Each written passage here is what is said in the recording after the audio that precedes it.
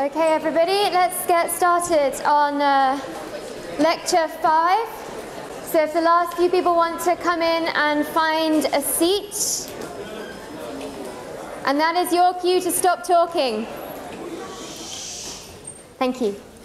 As a reminder, I have asked that laptop users use the left hand, for you guys, the left-hand side of the room, just as a reminder for that. It helps distract the other people around you who might not be using one.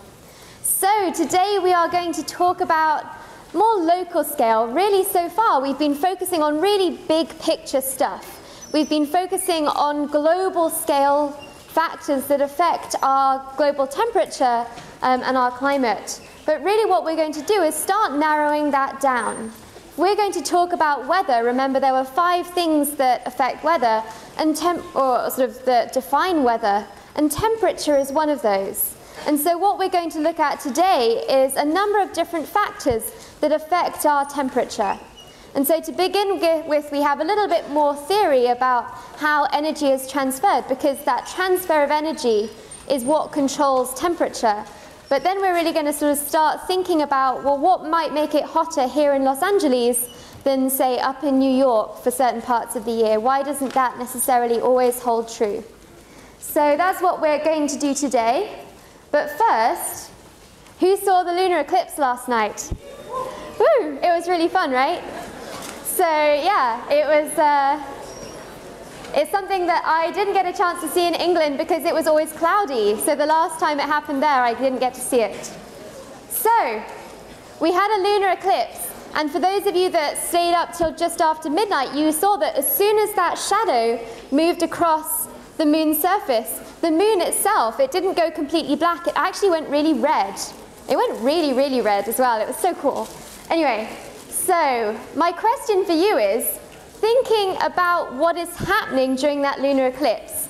So remember that what's happening is that the Earth is ending up between the sun and the moon, and so it's blocking that light. So why did the moon go red?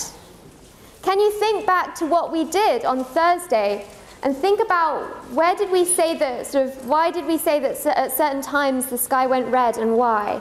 So that's my first challenge of the day. Speak to your neighbor and see if you can remember, see if you can think about what might be happening to make the moon go red. Okay, let's see what people think. So there is a majority, and the majority would be right, which is good. So it's Rayleigh scattering. So let's think for a second about what's going on. So do you remember we said that Rayleigh scattering in our atmosphere is why our sky is blue, right? So we're getting energy from the sun, but say the sun is over in that part of the sky, we still see blue light coming from, say, that part of the sky. And why is that? It's because those little gas molecules in our atmosphere are interacting with that incoming light, and they preferentially scatter in all directions the blue light. Okay? And so what happens is we said that at sunset, why we see that sort of line of red down at the bottom of the horizon is because that light has had to travel through such a big thickness of atmosphere that a lot of that blue light has been scattered away. And so if we're scattering away the blue side, what we get left with is the red light. So now let's think about the moon. So what happened last night was that we saw a full moon, right? It was a full moon. And that's because the moon was sort of facing us, and the light that we see coming from the moon is sort of reflected back at us. It's sort of sun's energy that hits the moon and comes back to Earth. But what happens is if the sun gets in between that, then the light coming from the sun gets cut off. But not all of it gets cut off, because a certain amount of it is sort of scattered through Earth's atmosphere. And so it casts this sort of light behind at the moon. And so all of that red light basically is traveling and sort of through Earth's atmosphere, and all the blue light is being scattered away. And so the red light that makes it through Earth's atmosphere and is scattered out beyond into space is what hit the moon, and it turned it this really, really red color. Okay? So it's exactly the same thing that happens at our sunset. It just happened behind the Earth to the moon as well. So it's very, very cool stuff. And it'll happen again in October. There's also a partial solar eclipse later this year, so look out for that. So what did we start talking about on Thursday? We really went through all of those factors that control our planetary temperature. So we said, first of all, the solar luminosity, that's where our energy is coming from. If that changes, our global temperature will change. The second thing is our distance from the sun.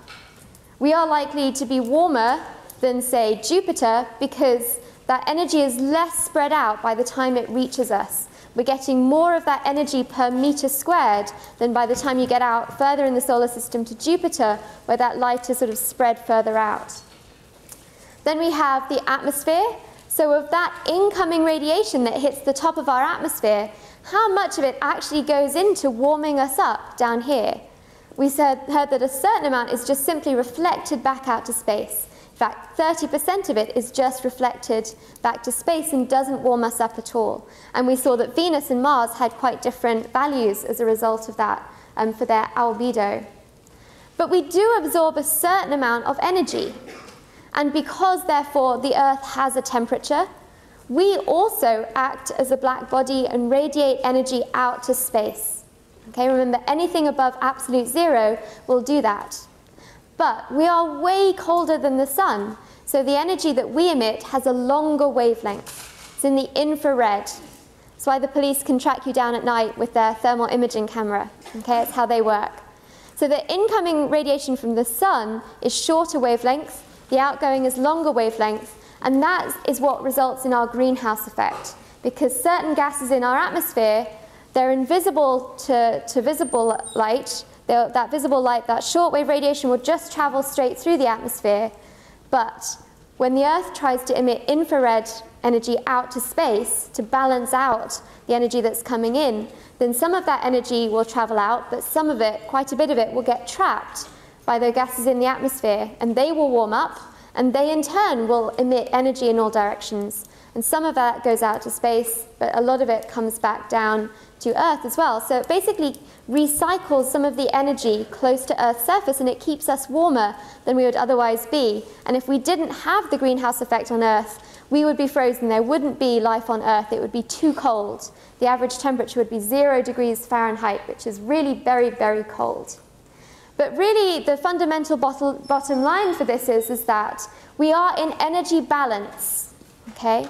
And even if we see a tiny, tiny difference, that's enough to really change the temperature of the planet. But in general, the solar energy absorbed is equal to the terrestrial energy we emit, okay? So that's our bottom line. So, if we're going to talk about temperature, this is pretty useless for all of you who lived in Southern California for most of your lives, because you really haven't experienced real temperature. Well, you have. But you sort of tend to get anything between maybe the high 40s up to, say, the sort of hundreds or so. It can get a lot colder than that. And so we talked a little bit, and only a few of you had experienced 0 degrees Fahrenheit, but it can get even colder than that. And so I wanted to show you something cool that you might have seen this winter. It was a bit of a craze that was going on about what can happen when you get to very, very cold. So this guy's in Siberia. It's minus 41 degrees Celsius, let alone Fahrenheit. And what he's going to do is show you what happens when you boil water and take it in a pan, and he's going to fling it off his big balcony, having checked that there's no one underneath. Okay? So what would normally happen? So normally it would just fall to the ground.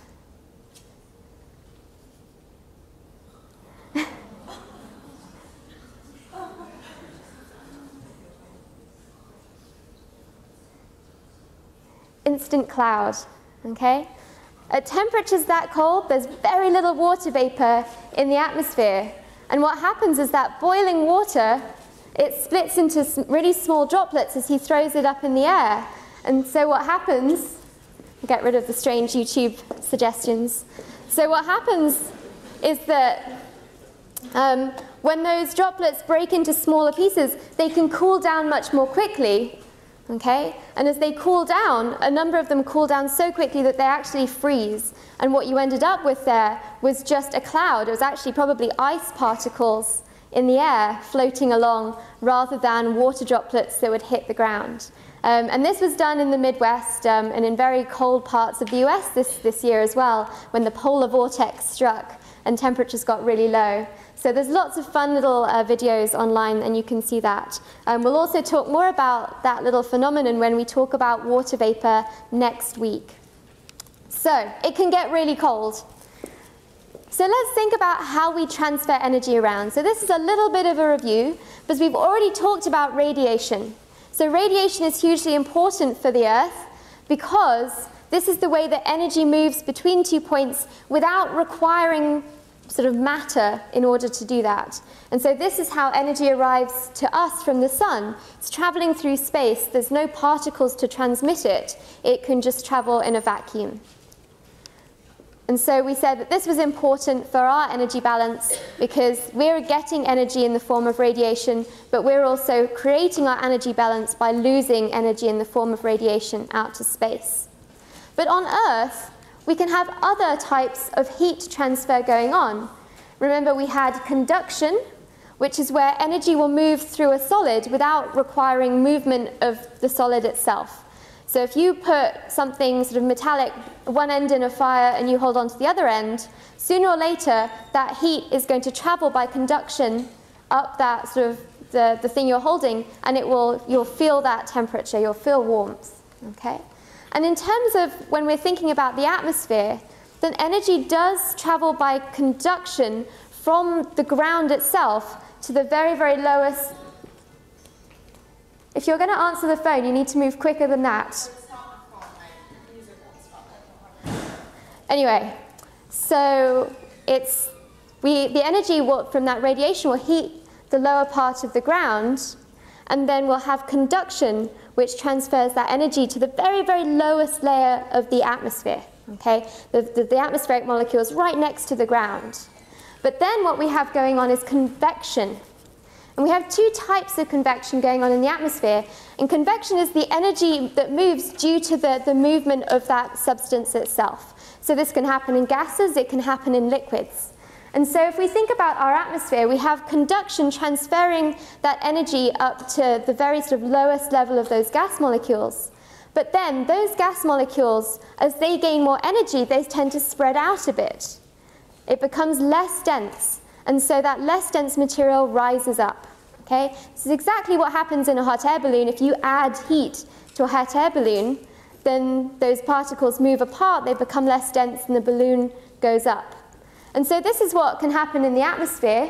We just heat a certain part of the atmosphere, and that will rise, and as it rises away from the ground surface, it's no longer close to where it's being heated, and so it will cool down. As it cools down, it sort of compresses a little bit, and so it will sink back down because it's more dense again. And that's what we call free convection. Okay? That's what you see in your pan of water and everything else. But in the atmosphere, we also have something called forced convection. So forced convection is where we have wind moving along, and it bumps into something. And it doesn't just give up and stop and go, oh well. It's going to try and move around that object. And so some of that air, as it moves along, is going to be forced upwards. So for example, by a tree, by a building. And that forces that air to mix vertically. Okay, so free convection, it does it by itself. With forced convection, it's sort of forced by movement, by interaction with other things to move vertically. So those are things you've heard before. Now let's think about something a little bit new. We're going to talk about sensible heat versus latent heat. Okay? So sensible heat is what happens when you transfer energy and something heats up. So for example, if I went outside and stood in the sun, my skin would start feeling warmer. Okay? It's an energy transfer from radiation or from the air that resulted in a change of temperature of my skin. Okay? It's the same thing when that radiation hits the ground surface and you feel the concrete outside in the middle of the day. It feels hot. That energy transfer has caused an increase in temperature. And so there are two things that control how much temperature increase we see. First of all is just simply the amount of energy that we transfer. If we transfer more energy, we're probably going to see a bigger increase in temperature. But the second thing is a property related to the specific substance that you're interested in. So for example, if we talk about water, it has a specific heat, which means that it has a specific value, a specific amount of energy that it requires to increase its temperature by 1 degree Celsius. Okay? So if we take 1 kilogram of water, we would need to put in 4,190 joules for each kilogram in order to get it to increase in temperature by 1 degree Celsius, same as 1 degree Kelvin. Okay? So, thinking about that definition of specific heat, which is that amount of energy that we need, thinking it back to Newport Beach and hanging out in the summer on Newport Beach, which do you think has a higher specific heat? So I've given you the definition up at the top there. So which would have the higher specific heat, the beach sand or the seawater? Okay, so consult your neighbor for a second. Let's see if we have a consensus. So we do. We have a 75% split and the right way, which is also a good thing. So the seawater has the higher specific heat. Because which one gets hotter during the day? The sand or the seawater? The sand. At the end of a really hot day in summer, you have to sort of dance across the surface because it's really hot, right? And so you've seen a bigger change in temperature, even though both surfaces have had about the same amount of energy. And so that water requires more energy. It has a higher specific heat in order to change temperature. And that's a really good thing for us here in Irvine because it tends to keep our climate much nicer than, say, if you went inland to Las Vegas, where they don't have water nearby, and so they change their temperature both during the day and the night much more quickly. So we can do extremely simple calculations to do with specific heat. Because if we say that we have 1 kilogram of water at 10 degrees Celsius, if we add 4,190 joules to that kilogram of water, we're going to go from 10 to 11 degrees Celsius. Okay? If we instead add that same amount of water to 2 kilograms, then we're only going to increase the temperature of that by half a degree Celsius. Okay? So it's very common sense stuff.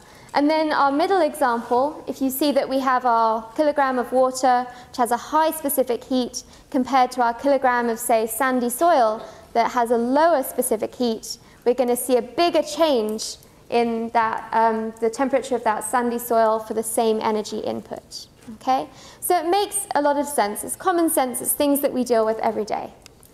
So double check me on this. Okay? So if we just round down to make our lives a little bit easier and the math a little bit easier, if we assume that the specific heat of water is 4,000 joules per kilogram per degree Celsius, if our water temperature starting off is 14 degrees Celsius, and if we get 12,000 joules per kilogram over a day, what will the final temperature of my water be at the end of that day? Okay? Okay, let's take a look. Good. 85%. We're doing even better. Absolutely. So if we just had 4,000 joules per kilogram, then our temperature would increase by 1 degree. We'd have a temperature of 15 degrees at the end of the day. But how many lots of 4,000 is in 12,000? 3. So we're adding 3 degrees Celsius to our temperature. So we're going to go from 14 to 17. Okay? So everyone feels confident with that? Yeah, silence all of a sudden. Okay. But there's an implication. So of all the common substances on Earth, water has one of the highest specific heats of anything. And the fact that it exists over such a large part of Earth's surface is really important for us. Because this map here is something that you might not be familiar with. So the pale blue color shows no change in temperature in that location between day and night. So you can see that for large parts of the ocean, we don't see much temperature change between the day and the night. And this is because the water has such a huge specific heat. It takes a lot of energy being added to that water to change its temperature. It also requires a lot of energy to be lost from that water before it changes temperature. So it's really very stable. It has a very stabilizing effect on Earth's temperatures. If you look in contrast at the land areas, you can see that they're all sort of orangey red. And unsurprisingly, what that's showing is that they're much hotter during the day than they are at night. So if the whole of Earth was sort of land, if we had no water, we would see much, much bigger contrasts between the nighttime and daytime temperatures around the world. But the fact that we have this amazing sort of ocean that can store so much energy and that takes a really sort of a large amount to change its temperature means that we're much more stable than we otherwise would be. So now let's talk about something a bit different. Everyone can connect quite well with this idea that if we add energy to something, it changes its temperature. But there is something else that goes on, especially to do with water, that's very important for the atmosphere. And it's an energy transfer that doesn't result in any change of temperature, but it does result in a change of phase or a change of state. Okay? So let's quickly review what our states are. So we have solid, liquid, gas. Okay? That's something that's familiar with everyone. And given that we're going to be talking about water so much in this course, I decided to give you a water-based example. So all substances have not just bonds that keep the molecules together, but also bonds that hold molecules, sort of individual molecules, closer together than they otherwise would be. And in some substances, they're relatively weak. Okay? But in water, those bonds are actually much stronger. We call them hydrogen bonds. And they keep those water molecules closer together than they otherwise would. It's one of the reasons, for example, that surface tension, like you can float paper clips on water because of the surface tension, because all of those molecules are held together really nice and tightly. And whether you're in a solid, liquid, or gas depends on some of those hydrogen bonds. In a gas form, then there might be a hydrogen bond that forms really briefly and is broken again as two molecules move past each other. But really, they aren't there permanently. They only form very briefly. In liquid, those molecules are moving more slowly. It means that there's more time for those hydrogen bonds to exist, and some of them exist more permanently and hold some of those molecules together, and that's what forms our liquid. Once we move into a solid state, then those molecules really aren't moving very fast, and so those hydrogen bonds can form, and they can form much more permanently, and they lock together those molecules in the form of a solid. And in particular with ice, in this sort of hexagonal shape, which is why we have six-sided snowflakes. It's why, if you look at, say, how many molecules there are per sort of unit area, you can see that ice is much more spread out than, say, the liquid, and it's why ice floats, which is very unusual. Most solid versions of things will sink, but ice floats because it's this nice organized hexagonal structure with a lot of space in between. And so if we're going to change from one of these to another, say if we want to go from solid to liquid, then we need to break apart those hydrogen bonds between the molecules. We need to break those bonds, and so that requires a certain amount of energy being added. And that isn't necessarily changing how quickly those molecules are moving. All we're doing is putting energy in order to break those bonds. And the same thing happens when we go from liquid to gas. In order to get those gas molecules, or those molecules to move around freely and independently in the form of a gas, we need to break apart some of those hydrogen bonds that are there in the liquid. And that takes energy. And then we can go in reverse. If we take our independent molecules and we allow them to form these hydrogen bonds, that actually releases energy back into the environment. And these are important things for how the atmosphere functions, but it also affects our day-to-day life. For a couple of examples we'll come to in just a second. So here is my graph that looks a little bit scary at first, but give me a second. So on my x-axis here along the base, I have calories, which is just another way of writing joules. It's just a unit of energy. And then up here you can see we have temperature. And this line represents what water would do as it does this. So for example, I start off at minus 40 degrees Celsius. As I add energy, then I increase the temperature of that ice. But then we hit 0 degrees Celsius, and we know that's the melting point of water. And you can see that for a while after I hit 0 degrees Celsius, I can keep putting in energy But the temperature, that doesn't change. What does change is that we're going from ice into liquid. Okay? So this amount of energy, after we hit 0 and before we become liquid, is the latent heat of melting. And then you can see that once we're a liquid, as we add energy in, as we add more energy, we're increasing the temperature again until we get to 100 degrees Celsius, which is the boiling point of water. And you can see that then we actually have to put in a huge amount of extra energy before we can go from being water at 100 degrees Celsius to being a gas at 100 degrees Celsius. Okay? And this is called the latent heat of vaporization. And it's called latent heat because it's basically storing that energy. That energy doesn't disappear, but it's stored. And so when we then go from gas to liquid again, that energy is released back. Okay? Does this make sense? Yeah? Okay. And so I want you to notice that latent heat of vaporization. So do you remember our specific heat, the amount of energy that we needed to add to a kilogram of water to change its temperature by 1 degree was something like 4,190 joules per kilogram. If we want to evaporate a kilogram of water, we need to add 2,500,000 joules. It's a huge amount of energy. And what we're going to look at later this quarter, and one of the discussion activities is going to be calculating sort of how much energy is released during a hurricane. Hurricanes, these amazingly powerful storms, are fueled by evaporation and then that condensation process in the atmosphere. And they release an enormous amount of energy. And you're going to sort of do some calculations and compare how much energy a single hurricane releases per day compared to how much energy we as humans generate per day. Okay? So that's our latent heat. Okay.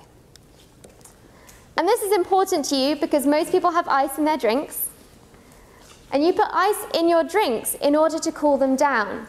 So why does that ice cool your drink down? It's not simply because that ice is colder.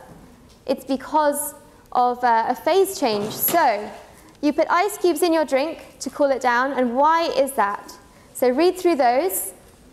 Think about it for a second. Yeah, we're getting better and better each time. This is a good sign. So yes, absolutely. So when you put ice in your drink, it's not cold as soon as you put the ice in, right? It takes a while to cool down, and that's because as that ice melts, it requires energy. Do you remember if we look back, we need to put a certain amount of energy into that ice in order to turn it from a solid to a liquid. And where is that energy coming from? It's coming from your drink. It's coming from the liquid form of your drink. Okay? So as those ice cubes melt, they take in that energy, and so your drink loses energy and it gets colder. Does anyone know another reason why, for example, the latent heat of vaporization might be very important to us humans?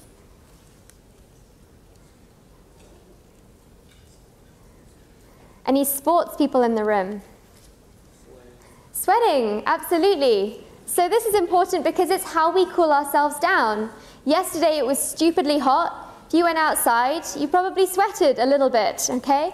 And so your skin produces moisture. And what happens is as that moisture evaporates, it needs an enormous amount of energy to go from being a liquid into a gas form, okay? And so where is that energy coming from? It's coming from your skin. So these water vapor sort of molecules, or these water molecules, are taking the energy from your skin and evaporating and carrying it off into the atmosphere, okay?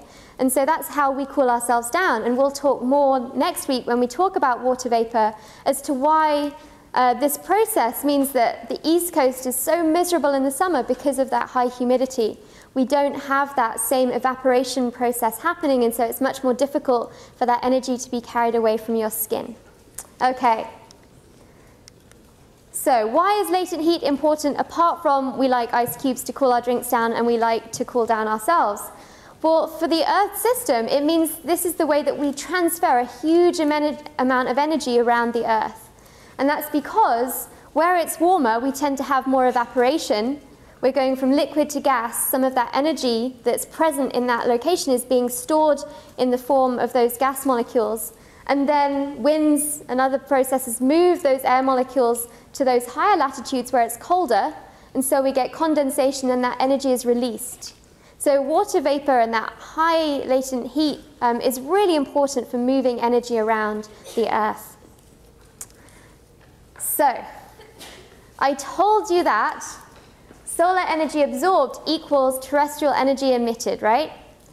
But that is really only true over a global sort of area and over a sort of an annual cycle over 1 year, okay? And so we can get increases in temperature and decreases in temperature over time and spatially throughout the year, because it's just that average that has to balance out. And so here is a cool little map from NASA showing the degrees in Kelvin. I know it's a funny scale, but basically the redder colors are the hotter colors, okay, and the purple are the colder. And so you can see a suggestion, at least, of the continents there. And so what I want you to do for me, I want you to take 2 minutes, and the TAs can wander around as well. And I want you to write down 3 things that you observe about this map. 3 patterns that you see in terms of where the hot temperatures are, where the cold temperatures are, okay? And we'll see if we can explain some of these observations that you make for the rest of today, okay? So take a couple of minutes and try and make some observations with your neighbors. Okay, everyone's gone quiet, which is usually a bad sign. Okay, so does someone want to give me an observation, something to do with how those temperatures are distributed about the Earth? Well, I know no one wants to, but will anyone? Yes? Warmer in the equator. It's warmer, is it warmer actually at the equator or around the equator? It's around the equator. We actually see this funny line, right, of cooler temperatures along the equator. So we'll see later on today if we can explain why that's happening. What else can you see? What else can you identify on there? Can you identify which the continents are? How? How can you work out where the continents are?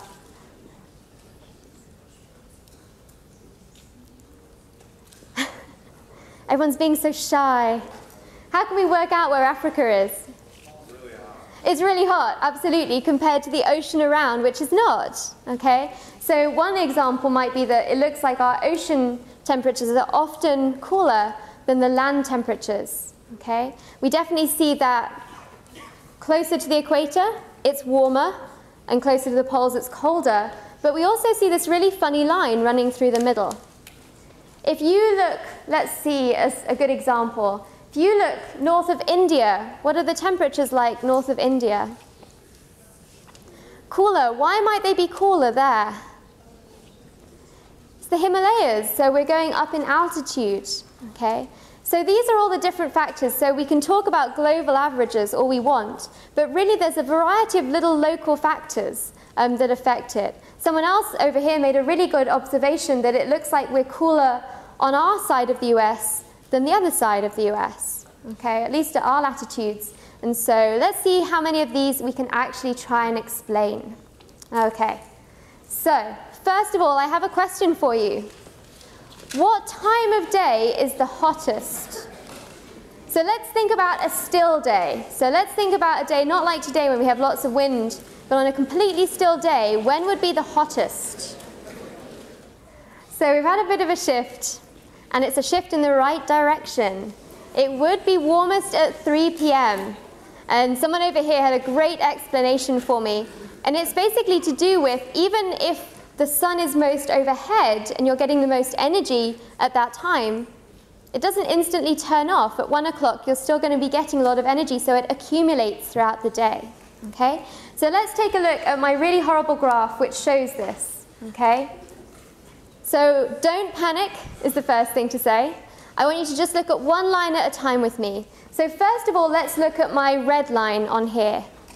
So my red line shows the energy that I gain in terms of incoming sunlight throughout the day. And so you can see that you're definitely right that that incoming sunlight peaks at noon. That's when the sun is most overhead. We don't have as much beam spreading. It's not traveling through as much atmosphere, things like that. So that's when we're going to get the most energy coming in. But what temperature is, it's a balance between that energy coming in and what we as the Earth are losing out to space. Okay? So you can do this yourself, and it worked really well last week, and it probably would work well today. Maybe around 5 or 6 p.m. when it's starting to cool down, feel the concrete that you're walking on, or feel the concrete on the side, and it will feel warm. And that's because it's radiating back this energy. It's stored that heat during the day, and now it's radiating that heat back to space. And the amount of heat that we radiate out depends on the temperature. So at night, when it is cooler, we're going to be losing less energy out to space. In the middle of the day, we're going to be gaining temperature, and so we're going to be radiating more energy. Okay? But really, the peak in that energy that we're radiating out doesn't happen until 3 p.m., which is the same time as our maximum temperature. Okay? And you can think about this a little bit like your bank account. Okay? So your bank account will keep increasing if you're earning more than you're paying out. Okay? And so what we're saying is that you would earn a lot of money at noon, but you would still continue earning money at 1 p.m., 2 p.m. In fact, you'd earn more than you lose. Okay? So let's have a look at our green line. Our green line is our temperature. Okay? And you can see that in the middle of the night, we're not gaining any energy from the sun because it's dark, but we are still losing a certain amount of energy which is being radiated out from the solid Earth.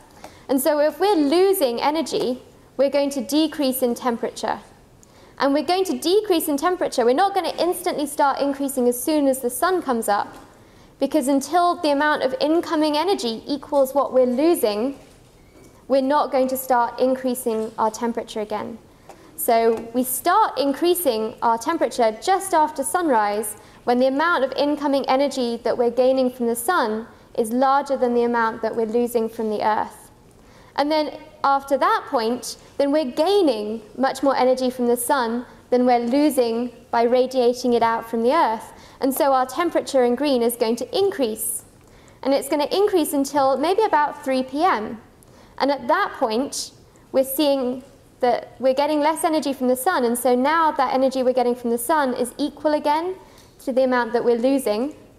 And from that point onwards, we're going to be gaining less energy than we're losing, and so our temperature will decrease. Does that make sense? Yeah? Okay. So it's not necessarily what you think. And we could replace this bottom line that says midnight, noon, midnight, we could replace that with winter, summer, winter. It's the same sort of process that happens on long time scales as well. Okay? The temperature that we see is always a balance between what we're getting in versus what we're losing. And so in our summer months, we might see a net gain each day, an ever so slight net gain, whereas in the winter, we might see a sort of a net loss. Yeah?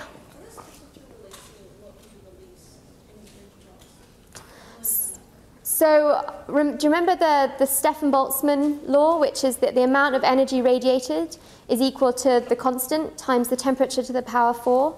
So what we see is that as our temperature changes throughout the day, that will change the amount of radiation that the surface is giving out. Okay? And so what the energy loss, that blue line is paralleling that green line up there. Okay? Yeah?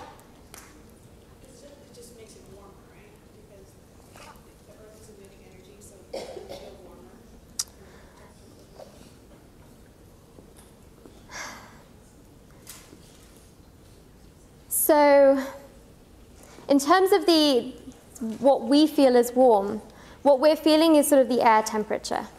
Okay? It's probably, and that is really a balance between that energy that is being received at the ground, which is sort of what is also heating that air, which is moving by conduction, convection, and also the amount that's being lost. So it's a bigger picture type idea. Sorry, I can't explain that very well. So, yeah. Okay. So, let's move on to something that we've thought a little bit about already. We've thought about latitude, okay? And so what I want you to think about is absolute temperature. So is somewhere going to be warmer or colder? So here's my example, Miami versus New York. Hopefully everyone knows where those two cities are. Which city is going to be warmer? Miami, absolutely. Which is going to see the bigger range in temperature, and why? New York, why?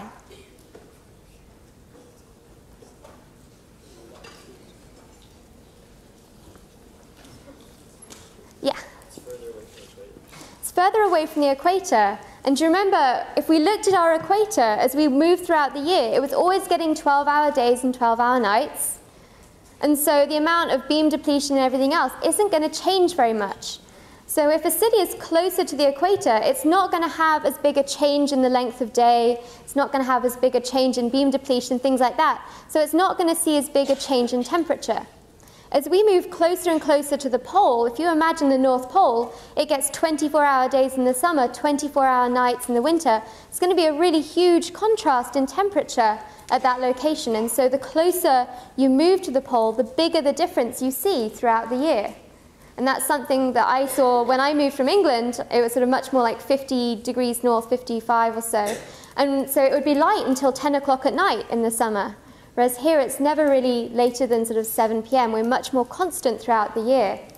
And so you're right, if we look at our temperatures, and it's plotted in Fahrenheit for you on the left, and Celsius for you on the right, you can see that Miami is in general, it's warmer throughout the year, but we also see less of a difference throughout the year.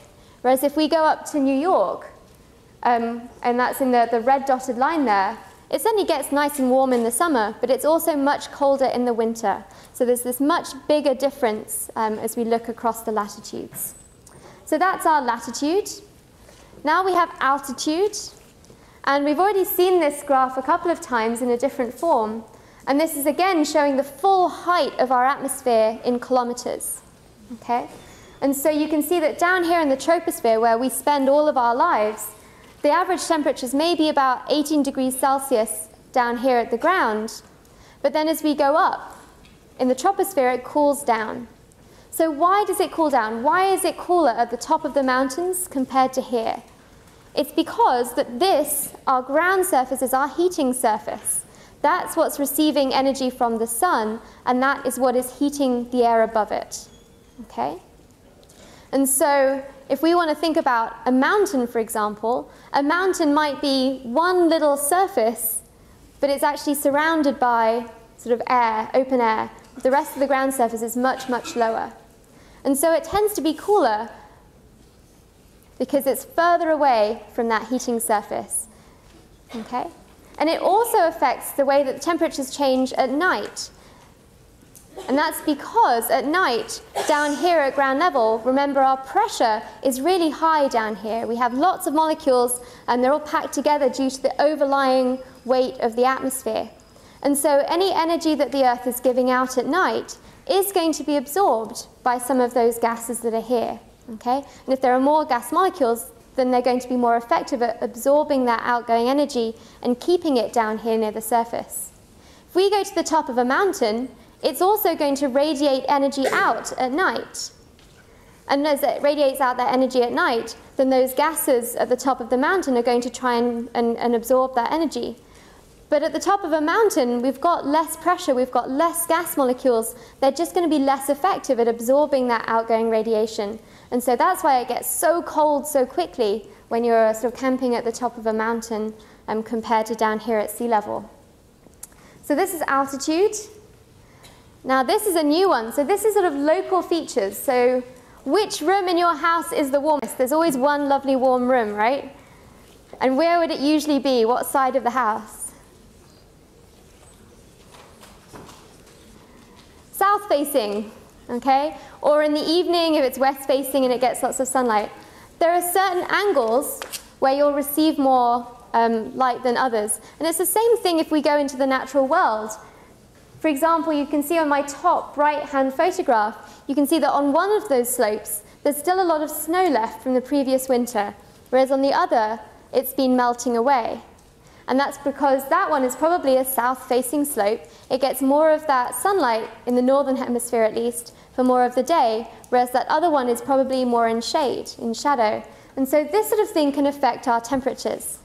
There's a little town in Norway that's right in the depths of a valley, and it doesn't see sunlight, direct sunlight, for months and months of the year. And so they just raised enough money to put a big giant mirror on the hill opposite, and it reflects into this little square in the middle of the town, and they all went and had a party in this little square of sunlight. And so things like that affect our local temperatures. You can see the same sort of thing even around here. You'll see different vegetation on different angled surfaces, and that's again because of perhaps the amount of energy that they're receiving. It might change the amount of water, it might affect the temperature of the soil, things like that. And lastly, things like vegetation itself can affect our local temperatures. So would it be hotter in the nice open grassy meadow or in the forest during the day? Where would it be hotter, in the meadow or the forest? Has no one hung out in meadows and forests? In the meadow, why? Why would it not be as hot in the forest? Yeah, you're going to be in the shade, right? There's going to be trees, they're going to be absorbing some of that energy, and so that energy wouldn't hit the ground surface. What about at night, though? Would it be warmer in the meadow or in the forest at night? In the forest again, because of the trees. So now what's happening is we're trying to emit energy. More of that energy is being absorbed by the leaves and by the forest, and so it's keeping that warmer again. So vegetation can also have a big role to play in controlling our local temperatures. This is a good one for our bit of the coastline. Things like warm and cold ocean currents. Our oceans are not just still bodies of water that sit there. They are constantly in motion. And so we have warm and cold currents moving around the Earth. And in particular, we can see that there are certain patterns to those, and we'll come back to this later in the course, and when we talk about how the atmosphere drives the surface ocean circulation. But in general, you can see that whenever we have currents moving away from the equator towards the north, or towards the south in the southern hemisphere, then they're warm, unsurprisingly. They're coming from the equator, it'll be warm water. If we have currents moving from up here, they're going to be cold. This is not surprising. But you can see that there's a general pattern, which is we get clockwise circular motion of our northern hemisphere oceans in the North Pacific, in the Atlantic. But we also see this sort of counterclockwise motion of our oceans in the southern hemisphere. Okay? And we'll come on to that, sort of why that is later in the class. But it does control which side of the continents you see cold water moving past, and which side of the continent you see warm water moving past. Okay? So, I want you to think about these two locations. So St. John's in Newfoundland and London, so where I'm from. Okay? So look at those two locations, remember where they are, and now look at where the ocean currents are going. So if we were just to think about latitude, okay, then they're sort of similar latitude. London might be a little bit further north than St. John's, and so if it's just based on latitude, which might be colder?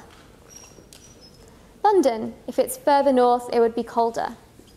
But what is happening with our ocean currents? Okay? What do you think might be the case? Which do you think might be warmer? Do you think it might be London, or do you think it might be St. John's?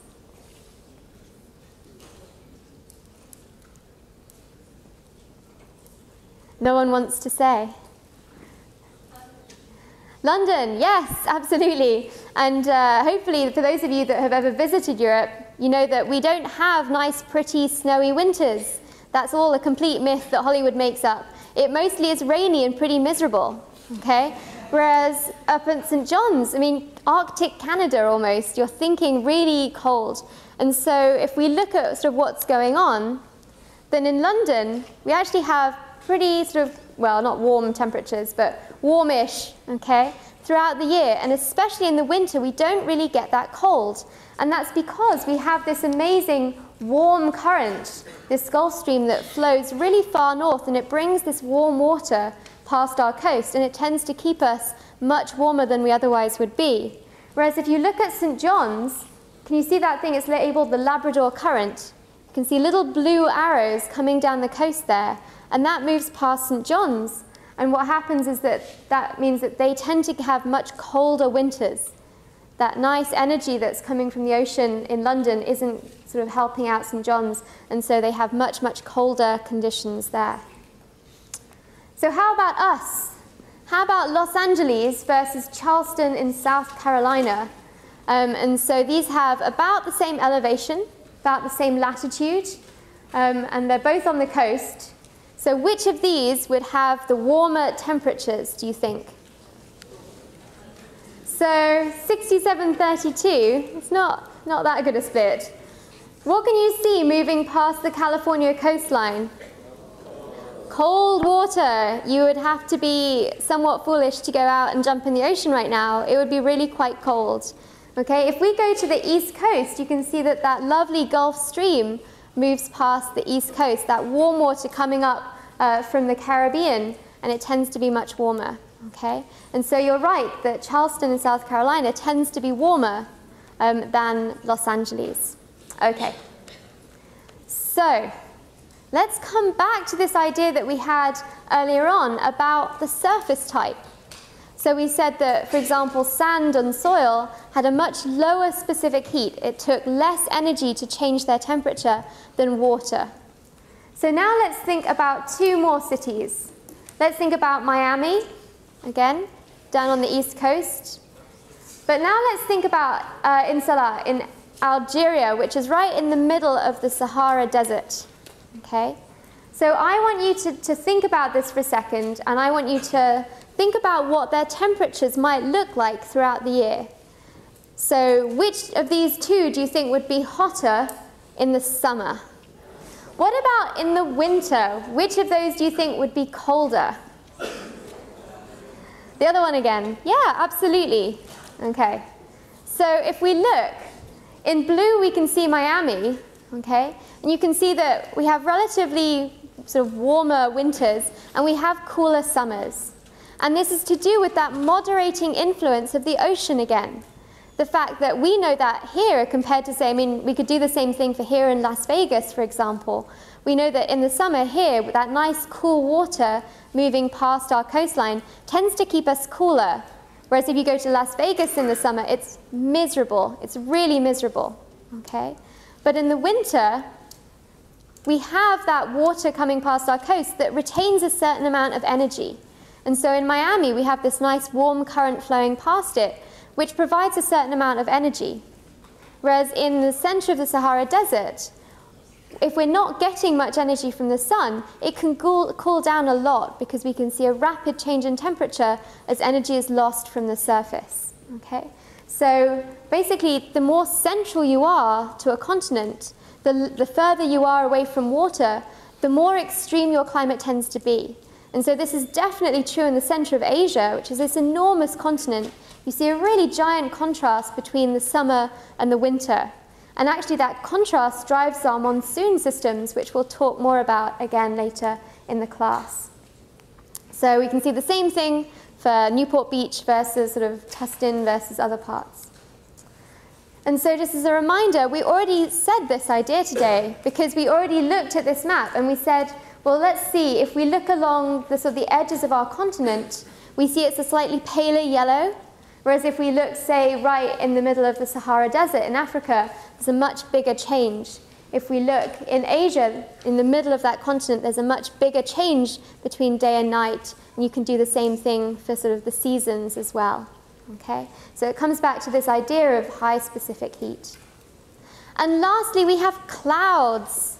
So last night, when you were outside looking at the blood moon, was it cold or was it sort of mild, warmish? I know, I was pretty cold. So when a cloud moves across you in the day, does it get warmer or colder? Colder. But at night, we see a different pattern going on. Usually on nights when there's lots of clouds around, we tend to have warmer nights than others, okay? And that's again because we're having energy sort of arriving from different places. So in the day, where is our energy coming from? The sun. And so what the cloud is doing is it's blocking that incoming energy. It's reflecting more away. But when there's sort of at night, that energy that sort of goes into warming the air is coming from the earth instead. And so in that case, if we didn't have clouds, if that energy could escape out to space more easily, it would get colder. Whereas actually, those clouds act to trap more energy. So let's think about two more cities. And now this one is in the US, near the Great Lakes. We've got Grand Rapids in Michigan and Madison in Wisconsin. And I want you to have a look at this graph and think about which axis is which, what it's telling you, and tell me which one of these cities has more cloud in the winter, and what does that do to its temperatures? It's a bit of a split again, and you know what I'm going to do when there's this sort of a split. Okay? I want you to turn to the person around you and tell them why they're wrong. Okay? So, related to the question only. So let's take a look.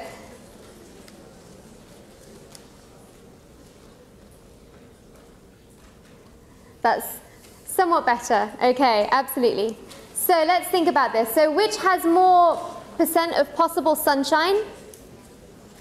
Madison. And so which is going to be cloudier? Grand Rapids. Okay, it's going to reduce the amount of possible sunshine that it gets. So what does having more clouds do to its temperature? Is it increasing the temperature in the winter, or is it decreasing the temperature? It's increasing. So that second effect is more important, the fact that we have this layer that's trapping the outgoing radiation. Okay? And that makes a certain amount of sense, right? In the summer, you might expect the first effect to be more important, the effect that those clouds have on the incoming radiation as we sort of see increasing radiation in the summer. But in winter, when we're not really getting much sort of hours of daylight and everything else, then it's really the trapping of that outgoing long-wave radiation at night in the, sort of the dark hours is going to have a bigger effect on temperature. Okay, great. So, coming back to my lovely diagram, what do you think we have going along the equator that might get it to cool down a bit? Clouds, we just talked about it, right? Okay, and look, if we look at our satellite image of, say, the Pacific Ocean, then what we can see is that we get this really nice consistent band of clouds right along the equator. And unsurprisingly, if we look at that, you can see where those clouds are actually cooling down the temperature. So even though we might expect the equator would be the hottest because we're seeing less beam spreading and everything else, then we have to take into account what's happening in the atmosphere. And in the atmosphere, we have this almost permanent band of clouds for a reason that we will come back to after the first midterm. Okay, we'll talk about why it's that much hotter in these areas either side of the equator rather than the equator itself. Okay, so if we put that all together, we can draw what we call isotherms. And these are just lines that connect up areas of the same temperature. So if you look, for example, let's pick one that's nice and easy to see. If we look right in the middle of the Atlantic Ocean in July, you can see that this is sort of our 27-degree isotherm. Basically, anywhere along that line would have a temperature of 27 degrees Celsius at the surface. Anywhere inside that would have a higher. Anywhere beyond that, sort of in this area, would have lower. And then we hit another isotherm. Anywhere along this isotherm would have, I think it's 24 degrees Celsius. Okay?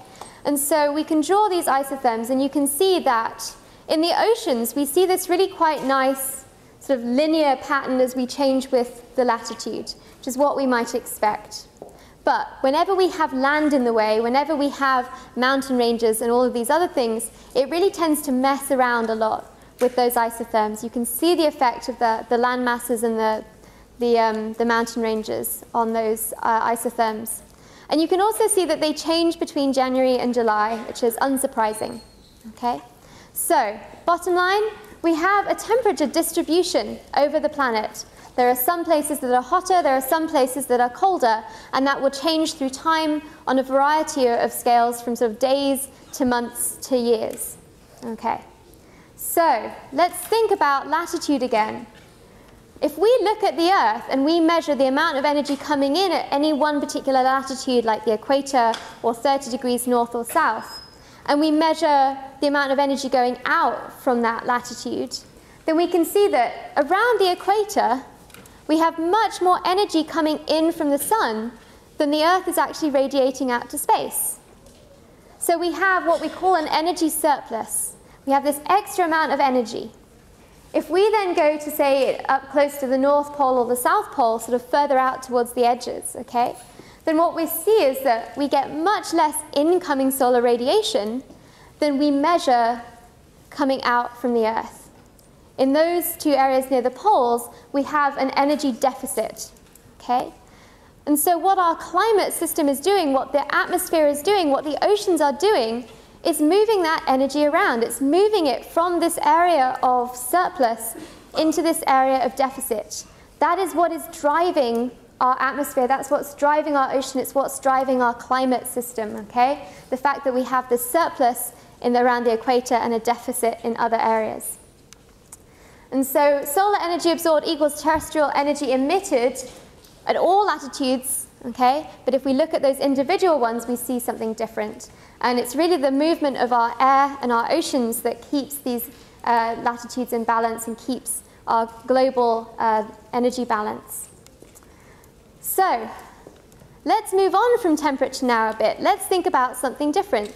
So variations in heating are equal to variations in air pressure, because air pressure is basically what you get if you imagine all of those air molecules in our sort of atmosphere moving around, and every now and again they'll bump into something. And basically how many molecules there are will exert a certain amount of force. So if you have lots of molecules in your sort of area and it's moving around and they frequently bump into something, they're going to exert more pressure. If they have more energy, if they're warmer and they're moving around much more quickly, they're also going to exert more force, more pressure on the walls of what they're in. Okay? And so if we see variations in heating and variations in temperature, we see variations in pressure. Okay? And this is sort of what we see as pressure. Pressure equals force divided by area. And this is why it's a very, very bad idea to drive your car over these sort of spike strips.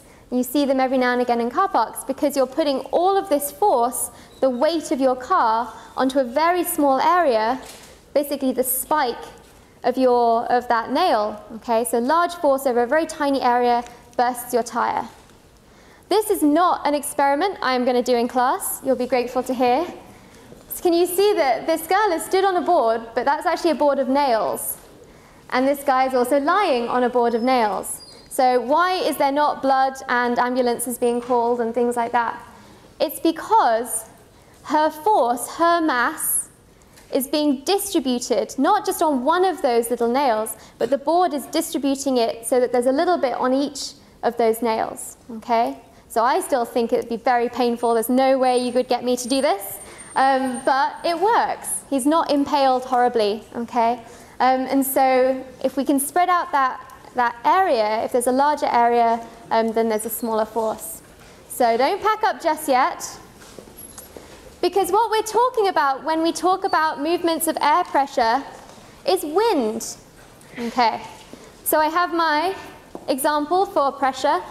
Okay, give me a sec. Okay, where is the higher pressure? Is it in my balloon or outside my balloon? Inside the balloon. If I let my fingers go, which way is air going to rush? Is it going to go into the balloon or out of the balloon? Out of the balloon. Okay, well done. You can cope with winds, because that's really what winds are. It's movement from high pressure to low pressure. If I blew this balloon up a lot, if I let it go right now, would it go very far? No. Okay.